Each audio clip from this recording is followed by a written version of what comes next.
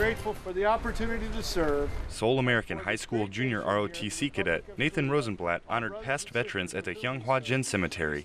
Well, today we were cleaning headstones for the veterans' graves. It was a pretty honorable experience being able to have the opportunity to honor the people who served our country. Being a junior ROTC cadet, Nathan believes in the importance of honor. We need to understand how to honor our country and honor our veterans that served our country. So I think it's an important learning experience. But for Nathan, the visit felt more than a learning experience. It was actually a bit of a sentimental experience for me. This is our history, and I get to be a part of it. A part of history for a part of our country's future.